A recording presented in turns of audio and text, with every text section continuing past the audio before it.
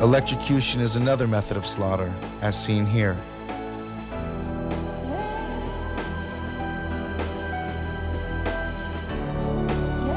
Throat slitting, however, is still the least expensive way to kill an animal.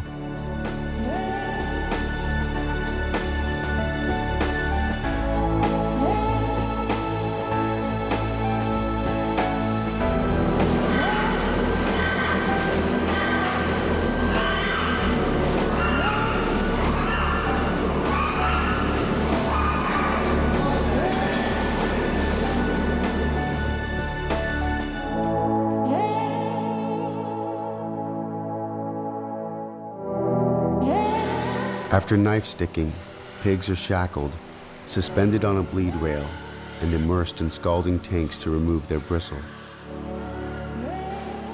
Many are still struggling as they are dunked upside down in tanks of steaming water, where they are submerged and drowned.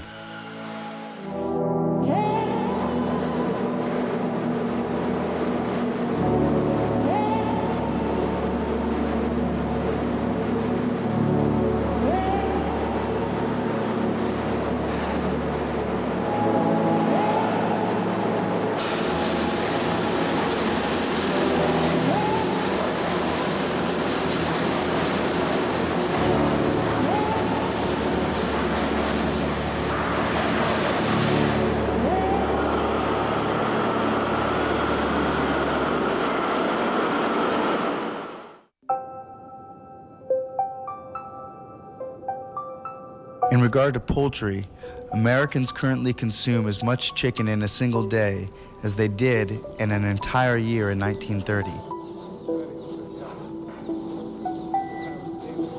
The largest broiler companies in the world now slaughter more than 8.5 million birds in a single week.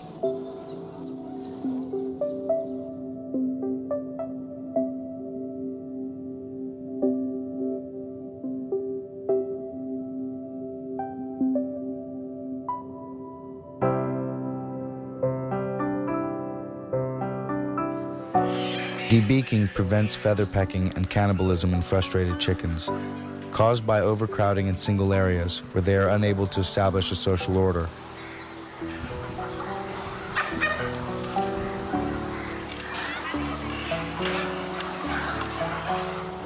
Today, done with infant chicks, the procedure is carried out very quickly, about 15 birds a minute. Such haste means the temperature and sharpness of the blade varies, resulting in sloppy cutting and serious injury to the bird. As for their living conditions, anywhere from 60 to 90,000 birds can be crowded together in a single building.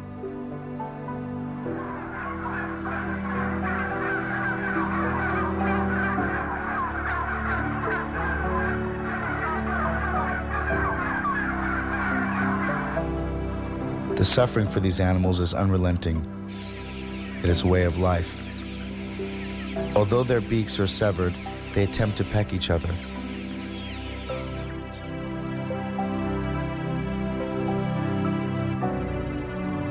For hens, they live in a laying warehouse, crammed inside so-called battery cages.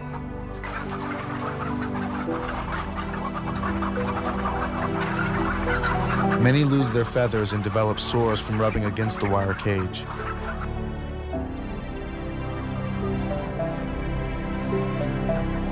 Crowding prevents them from spreading their wings, and the hens cannot even fulfill minimal natural instincts.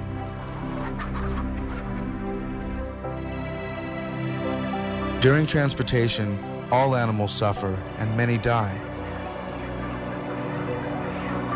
And they suffocate when other animals pile on top of them in overcrowded, poorly loaded cages.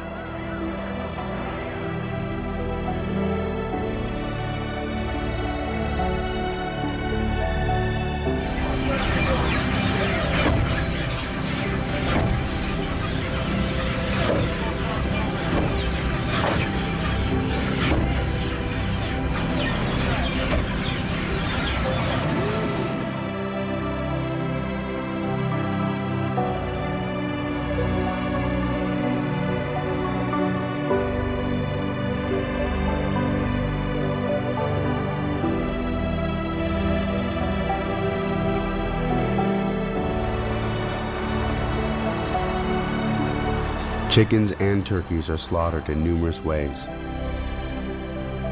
Some may be clubbed to death or have their heads cut off.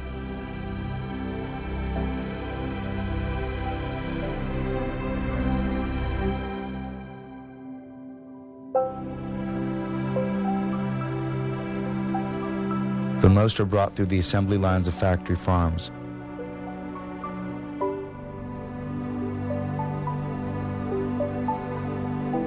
Dangled upside down on a conveyor belt, their throats are slit, and they are left to bleed to death.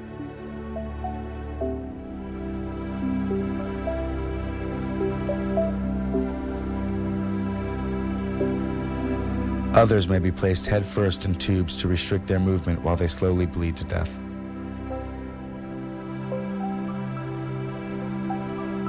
Surely, if slaughterhouses had glass walls, would not all of us be vegetarians? But slaughterhouses do not have glass walls. The architecture of slaughter is opaque, designed in the interest of denial, to ensure that we will not see even if we wanted to look. And who wants to look? Go, motherfucker!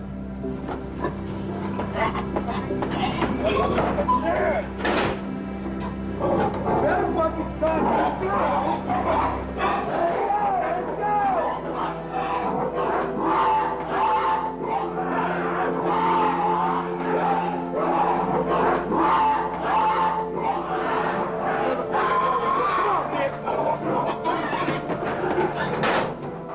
It was Emerson who observed more than 100 years ago, "You have dined, and however scrupulously the slaughterhouse is concealed in the graceful distance of miles, there is complicity." Fucking enemy! Fuck on, bitch! Fuck on, bitch! No fucking enemy!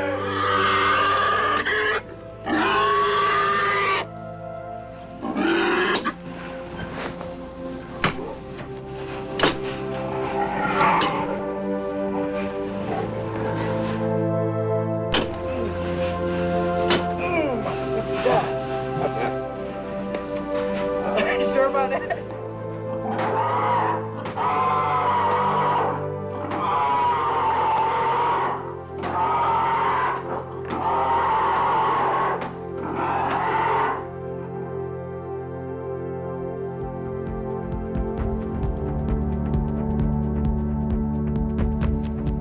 And for those who think eating seafood is healthier than land animals, just remember how much irretrievable waste and contaminated sediments are dumped into our oceans.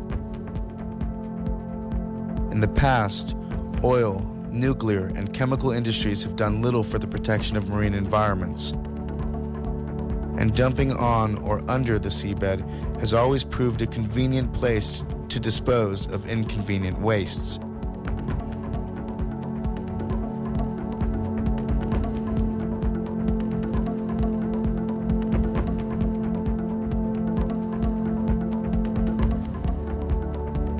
Today's commercial fishers intensify this situation on massive scales. They use vast factory trawlers the size of football fields and advanced electronic equipment to track and catch fish.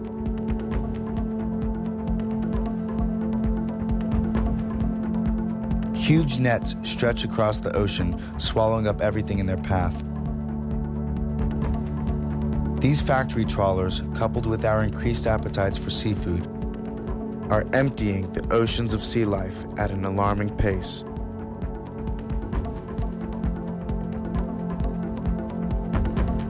Already 13 of the 17 major global fisheries are depleted or in serious decline. The other 4 are overexploited or fully exploited.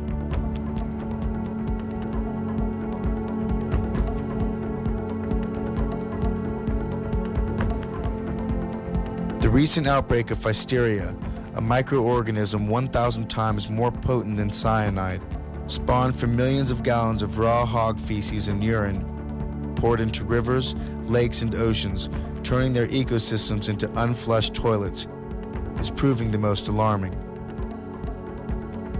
Threatening sea life and humans alike, Pfiesteria has killed over 1 billion fish, the Southeast's largest fish kill on record. and it's spreading.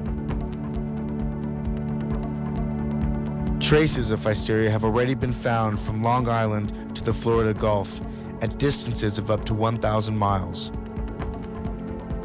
In fact, this water-based Pfiesteria invasion stands as one of the worst outbreaks of a virulent microorganism in U.S. history.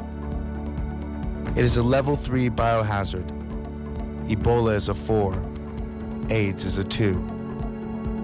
And this bug mutated as a direct result of our mass consumption of animals, particularly pork. With hog farms fattening millions of pigs for slaughter, grain goes in and waste comes out. This waste finds its way into our oceans and water supply systems, contaminating the animals that live in it, as well as those who eat from it.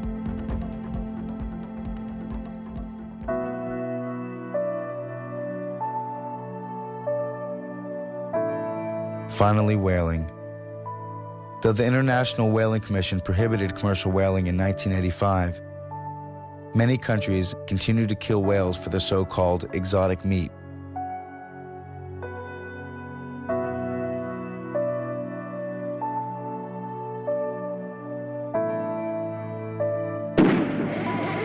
They use harpoons,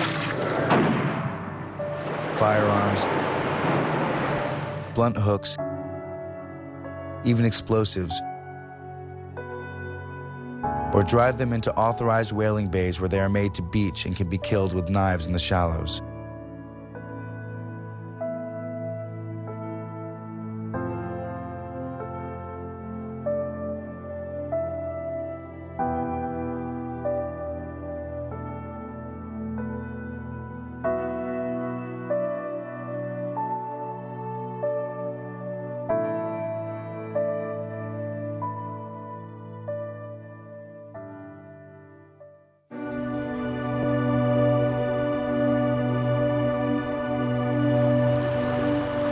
Every winter, between the months of October through March, thousands of dolphins are confined and brutally killed in small towns across Japan.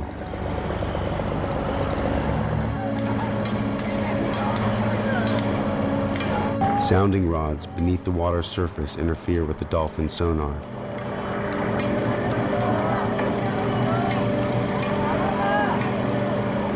Once disoriented and enclosed within the nets, the dolphins panic.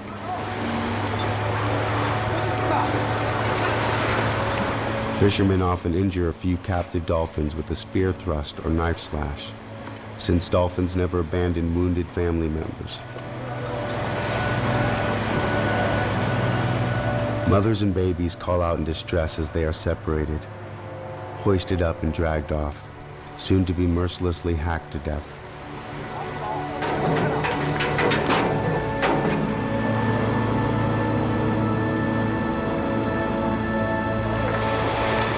These are benign and innocent beings, and they deserve better.